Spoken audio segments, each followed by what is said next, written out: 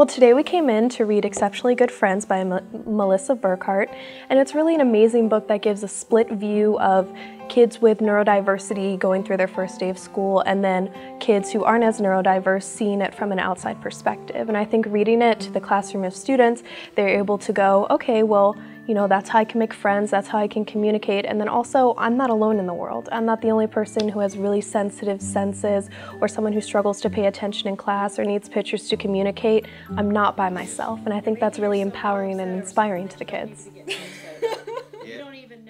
Friends are important because they're the #1 priority in school. Because if you don't have friends, you have no one to speak to, basically. Important to teach kids when they're younger, so when they get older, they know it's okay to be different. Along with the Creating Compassionate Children curriculum, we have a sensory kit that helps teachers learn more about how a lot of people with neurodiversity and a lot of typical people have differences in how they process sensory information.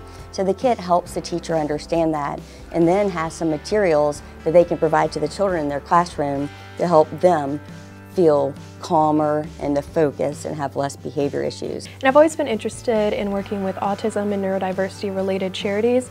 However, many of the organizations that I worked with or that I researched, they treated neurodiversity as a disease or a condition, when in reality the Unicorn Children's Foundation encourages those differences, and they just say it's a different way of viewing the world.